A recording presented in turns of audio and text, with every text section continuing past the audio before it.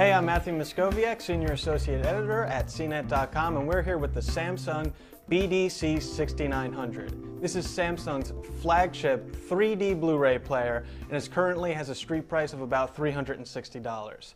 As you can see, the design is pretty slick, and if you look at the top of the player, you'll see there's a transparent window to see the spinning disk drive to kind of emphasize the player's 3D capabilities. Luckily, you can turn off all that illumination on top in the settings menu, so it's not lighting up in your home theater all the time.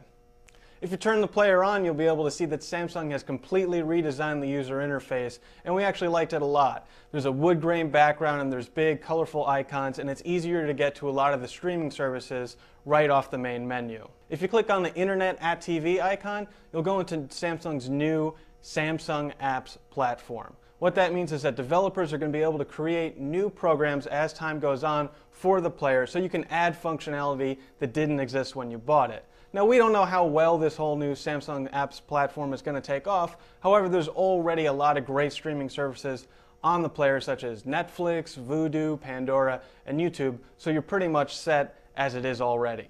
If you look around back, you'll be able to check out the connectivity. Now, there's all the standard ports, such as an HDMI output, digital audio output, but the big step up is the 7.1 analog outputs, which are really important because this is a 3D Blu-ray player. What that means is that you'll be able to run 3D video over the HDMI output straight to a 3D TV, and you'll be able to run the audio straight to maybe an older AV receiver that can't handle that 3D video format. So what's nice is you'll be able to take advantage of those high resolution audio formats without having to buy a new 3D compatible AV receiver. You'll also notice there's an Ethernet port on the back, but the BDC6900 does have built-in Wi-Fi, which makes it a lot easier to take advantage of all those streaming media services.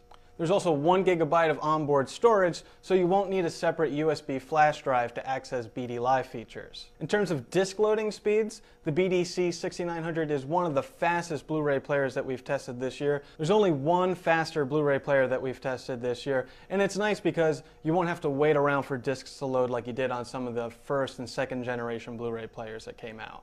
If you want to use the 3D capabilities of this Blu-ray player, you're going to need a new 3D compatible HD TV, and you're going to need 3D glasses that you're going to have to wear every time you watch 3D content. There's also not that many 3D movies available right now, and there's only a handful expected by the end of the year. Now, we were only able to check out the 3D functionality of this player using Samsung's 3D TV and their 3D starter kit, and while it does create a very credible 3D effect that can be quite impressive at times, there are too many artifacts that we saw that kind of took us out of the experience. I'm Matthew Moscoviak, Senior Associate Editor at CNET.com, and this is the Samsung BDC6900.